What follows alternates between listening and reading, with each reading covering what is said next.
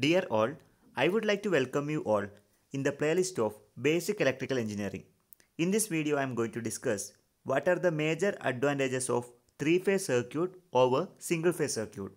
Let's have 10 important points. Moving on to the discussion, the first point is the power to weight ratio of three-phase alternator is high compared to single-phase alternator. So alternator is nothing but AC generator. Let's talk about three-phase alternator. If you talk about three-phase alternator, it is having more advantageous features over single-phase alternator. In the sense, power to weight ratio is less in case of single-phase alternator as compared to three-phase alternator. Or else I can able to say that power to weight ratio is high in case of three-phase alternator. That is one of the major advantages of three-phase system. When it comes to the motor, three-phase induction motor, the power to weight ratio of three-phase induction motor is high as compared to single-phase induction motor. So that is another advantage.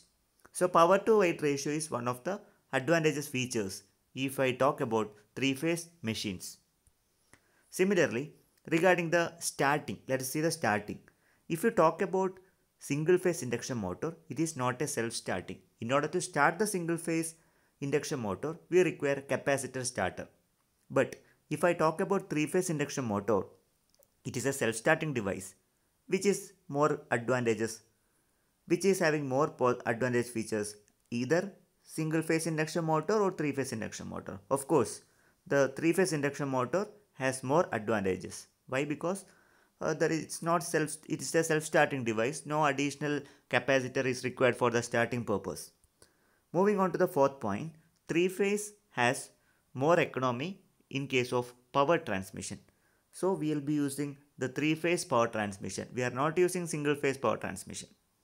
Moving on to fifth point, requirement of copper and aluminium is less in case of three-phase circuit compared to single-phase circuit. Suppose I have to transmit the same amount of power from one point to another point. If I am comparing with the single-phase system and three-phase system, the amount of copper requirement, copper or aluminium, okay, anyway copper is better. If you are using copper, it is having more conductivity, so copper is more better compared to aluminium, and the losses also very less in case of copper. However, let us move on to the discussion between single phase and three phase system. So I need to transmit the same amount of power from one point to another point. If I am comparing with the single phase and three phase, the amount of conductor required in case of single phase is higher as compared to three phase system. That is another important point. Moving ahead, three phase system can produce uniform torque where single phase system can produce only pulsating torque. Regarding the mechanical power, if I talk about the mechanical power, torque is one of the example of mechanical output.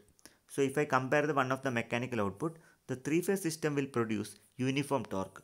But in case of single phase system, it can produce only pulsating torque, which is useful, either uniform torque or pulsating torque. Of course, better go ahead with the uniform torque. Moving on to another point, three phase circuit has higher rating compared to single phase system, almost 1.5 times greater than a single phase system. Anyway, it is suitable for high power application compared to single phase system. Next is the frequency of vibration is less in three-phase system compared to single-phase system. The vibration, if I talk about the vibration disturbance is very less in case of three-phase system as compared to single-phase system. So regarding this aspect, it is better to choose three-phase system only. Next is three-phase system needs less maintenance compared to single-phase system. Here you can rewrite it as single-phase system. So three-phase system need very less maintenance as compared to single-phase system. In this video, I have discussed 10 important points which are supporting the three-phase system. There are very major points compared to advantageous features compared to single-phase system. So most of the cases we prefer three-phase system only. And also there are certain advantages of single-phase system, but it is very limited compared to three-phase system. So these are my references. If you are having any queries, please do let me know. Thank you for listening this video.